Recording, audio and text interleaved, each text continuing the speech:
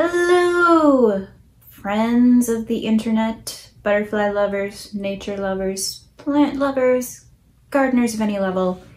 Hello and welcome back to my channel. I'm a dork. My name's Emily. I am Fluttering Foliage on Instagram, and this channel is all about connecting plants, pollinators, and people. And if you're new here, that's what it's about. Today is a video that I have been wanting to make for a long time and have worked on a lot, and I'm unfortunately not completely off book, so you'll see me looking at my laptop at my notes because I want to get it right. That's why I've been putting it off so long. And basically, so basically today, I wanted to go over basically what to expect when raising butterflies and also some supplies you might find handy. If you're new here and if you don't know this already, I live in southern Wisconsin and I have raised a couple species of butterflies. I mostly raise eastern black swallowtails and monarch butterflies, especially monarch butterflies, considering I focus on the monarchs especially because if you don't know, they are at risk of being put on the endangered species list in December.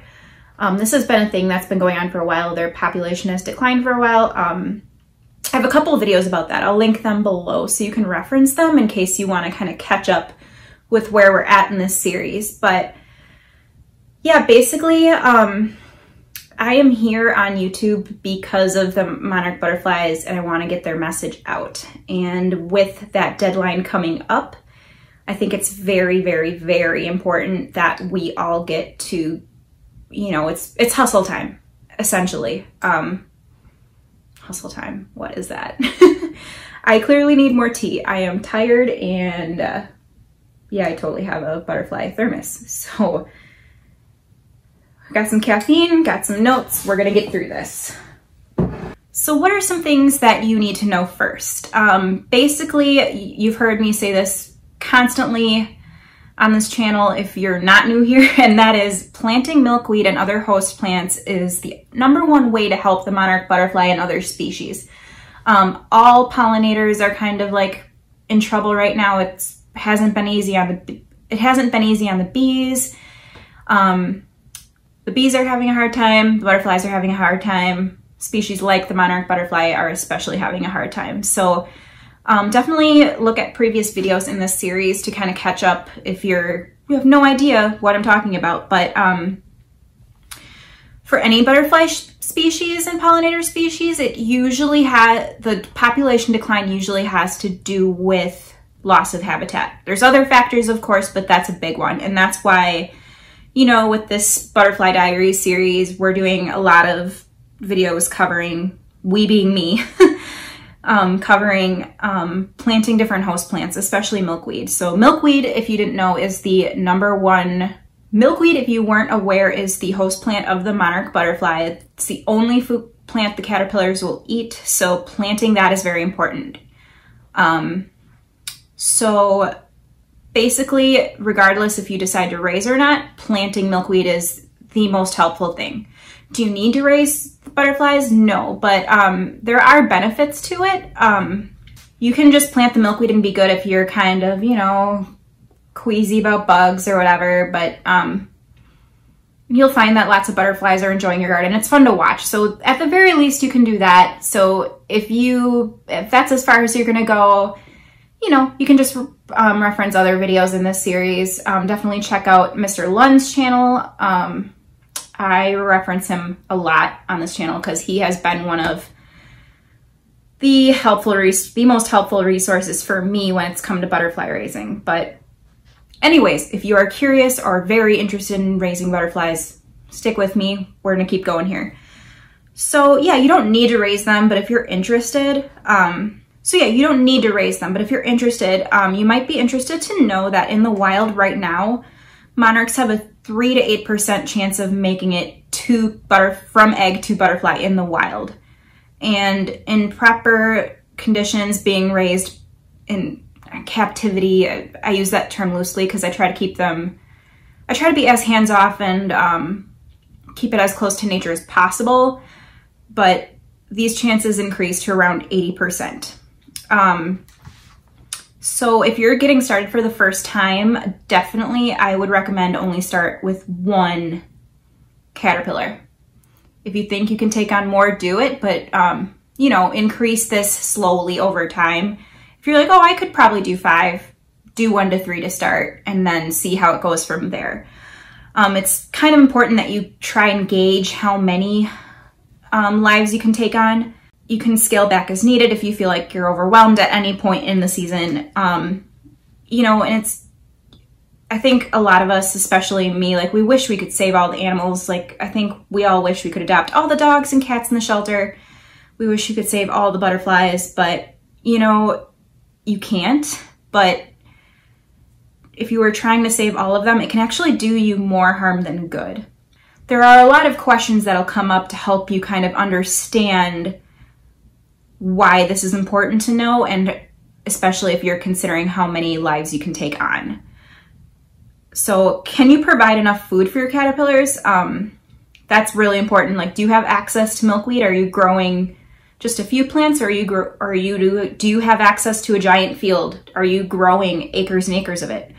That's important. So I'll get to this at some point, but caterpillars have 5 growth stages called instars. And the biggest final instar, the 5th instar, they will eat and decimate milkweed really quickly. Well, any caterpillar with any plant. So you need to make sure you are able to feed these caterpillars at all time. And can you keep up with sanitation with the amount of these lives you can take on? It means providing adequate ventilation and that you're able to clean up daily and that you clean enclosures in between groups that you're raising. So those are just things to consider. Caterpillars poop a lot.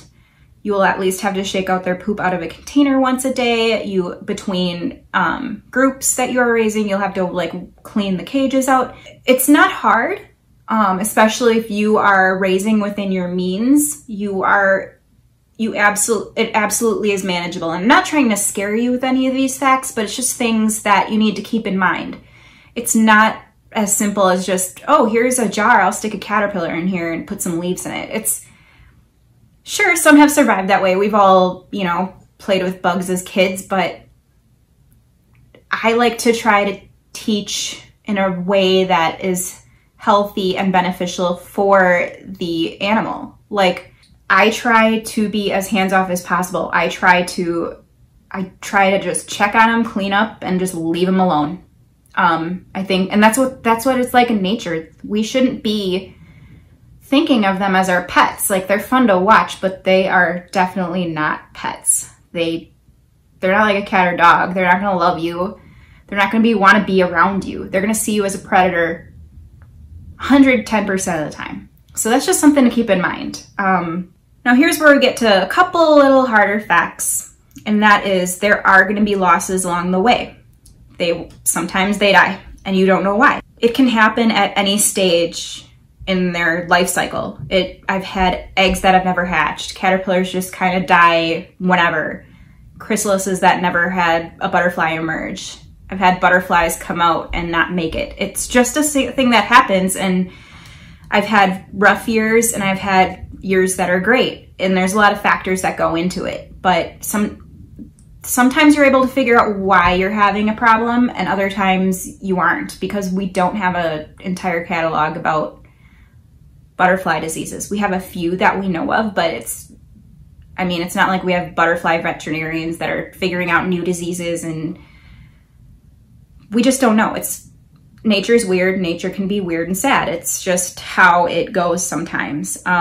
And that being said, you might have to deal with some pretty gross stuff along the way. We will talk about diseases and other illnesses and things that can happen to them more in depth during the season, but some diseases are like NPV and OE. I don't know how to pronounce these, so I'm gonna list them here. Those are 2 of the more common ones that you might come across. They do simply fail to thrive and die for no reason. Other gross stuff includes that they just poop a lot. If you look at how, and this poop is actually called frass. Fun fact.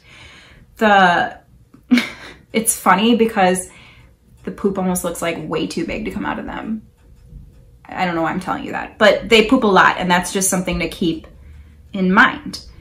Parasites can also happen, although this can be easily prevented. I'll show you how to do this during the season, and as I go through the supply list, there's a couple things I can tell you about the supplies that I use that do help prevent certain parasites and predators. So it's important to remember that the biggest benefit of raising is the educational and awareness benefit. If you are raising and sharing your experiences with others, other people will want to care and watch out for these insects, even if it's just planting milkweed. You might save some lives along the way, that's for sure, but the number one benefit is educating others. Some people don't even know that they're in crisis. A lot of people don't even know about the migration or that they only eat milkweed. The more of us that care for this animal, the better of a chance they have. So I'm gonna get into a supply list now. I have a few of them here that I can show you. Others I will put examples up on the screen. And you will also notice that in every single video in the series, I have a Amazon idea list, which is basically a big supply list of things that I've selected that for easy shopping if you want to dive into this. So without further ado, we're going to get into some supplies. I just need to get them out. Sorry, this hasn't been open for a while. You see this? I have no idea what this looks like on the camera. But this is a pop-up mesh butterfly habitat. They come in a variety of sizes. This is my biggest one and the biggest one I've been able to find online.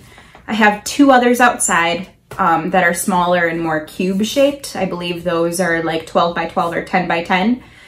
But these are great because the mesh on these is so fine that it will keep tiny pests from coming in and trying to get the caterpillars and the butterflies and the chrysalis. There are certain species of wasp and fly that will try to parasitize or, harm and eat the caterpillars and butterflies, and this mesh is so fine that they will not be able to get in. So I think that's really important. And oftentimes you'll see, if you're raising in an enclosure like this, when the caterpillar goes up to pupate and makes its chrysalis, it'll hang off the top of the enclosure. So when the butterfly emerges, it is able to, hang to dry, and then it also, if it begins flying, it's not going to hurt itself with these soft walls. It can also fall and climb back up. So I really like these for that reason. They also have they also have this side, which is it's supposed to be like a display window, but I actually use it as the floor because it helps for easy cleanup. I usually lay the bottom of the floor with paper towels, which is on this list, and I am able to go in there every day and pick up the paper towel, and if I need to spray down and wipe this down, it's easy. In between groups, I am also able to throw these in the bathtub with a 19:1 water bleach solution and sanitize them. We will get to that. We will even bleach food. I'm not even kidding. That's a thing. But it's easy to clean, easy to work with. It doesn't hurt. It doesn't hurt the butterflies or the caterpillars. So I really like it. You can raise them any stage.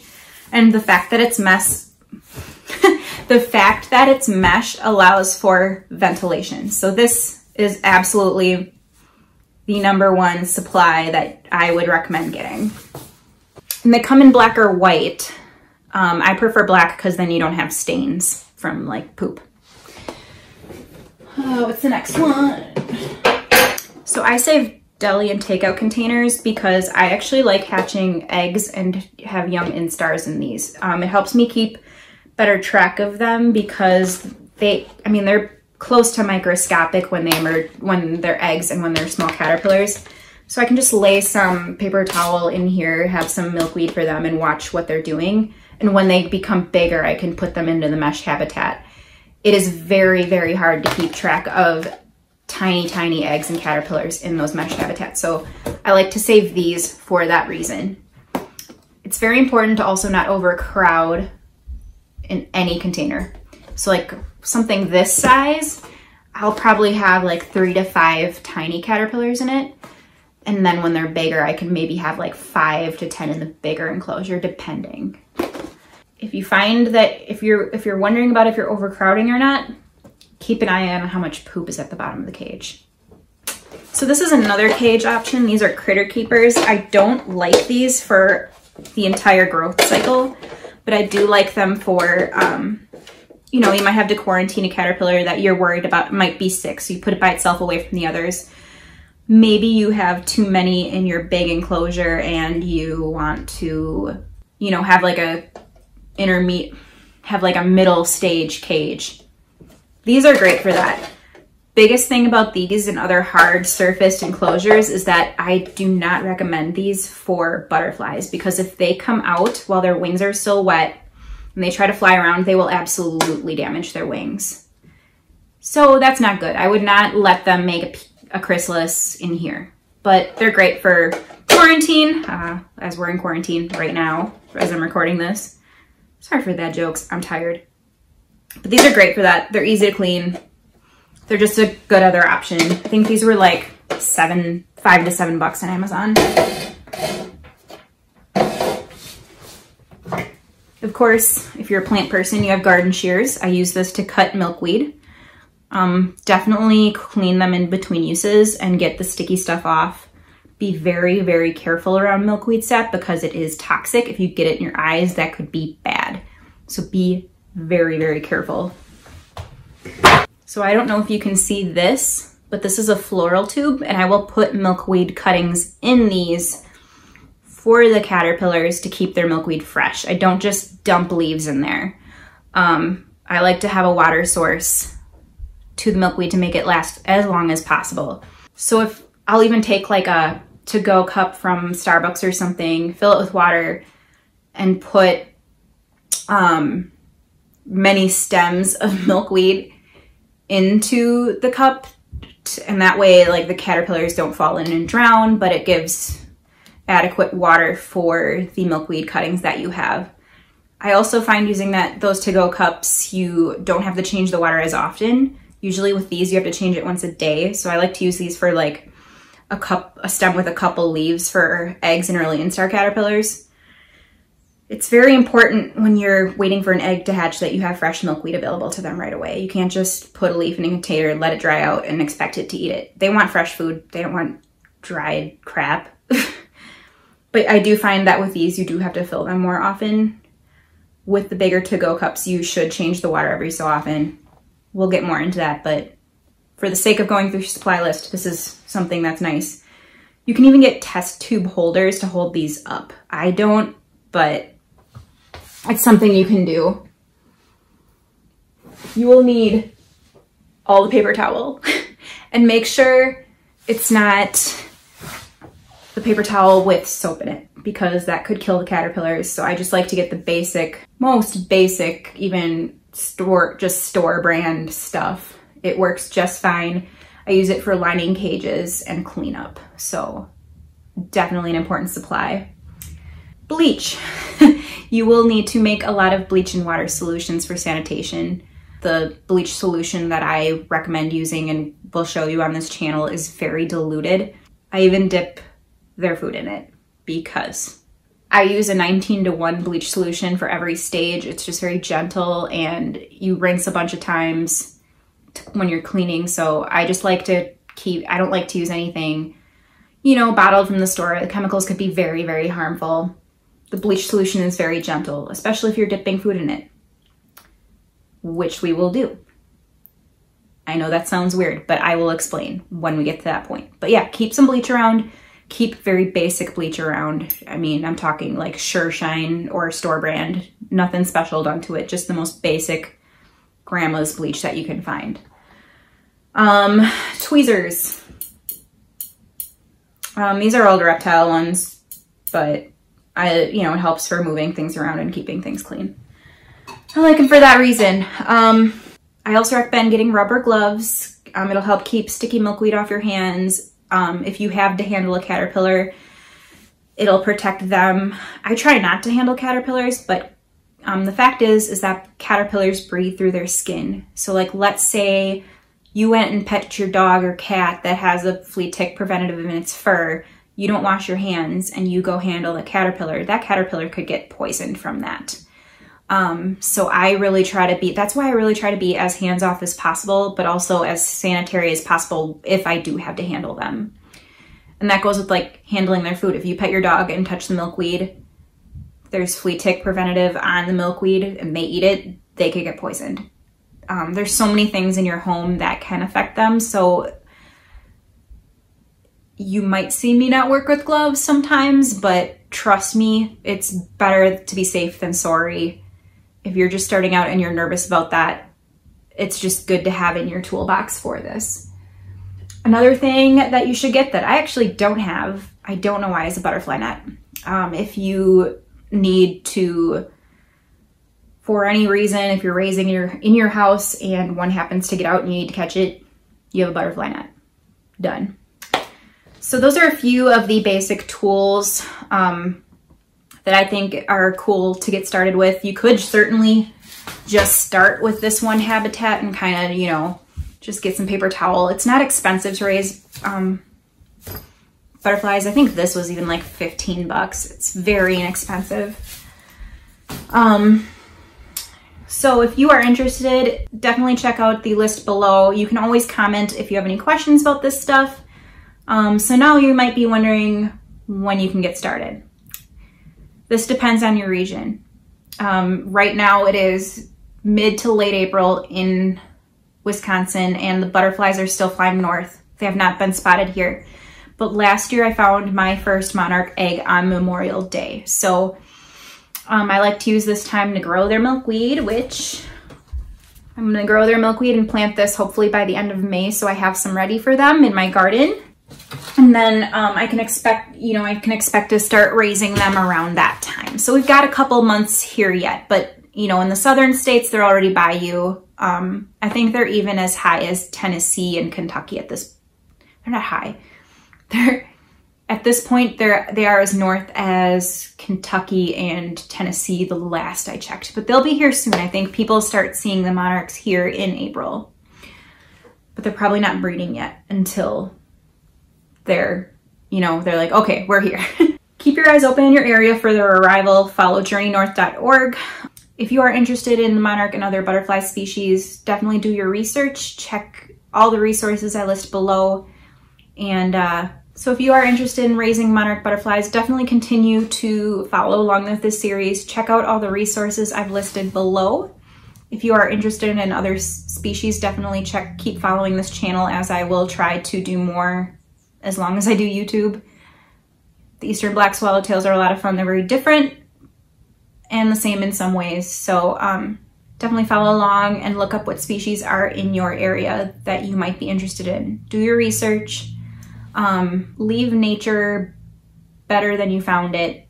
And I hope that if you're interested in this, that we can do this together. So if you like this video, please give it a thumbs up. If you are interested in other series on this channel with plants and other pollinators, hit the little bell, hit subscribe, and leave a comment, and you know, all those things that YouTubers tell you to do at the end of a video.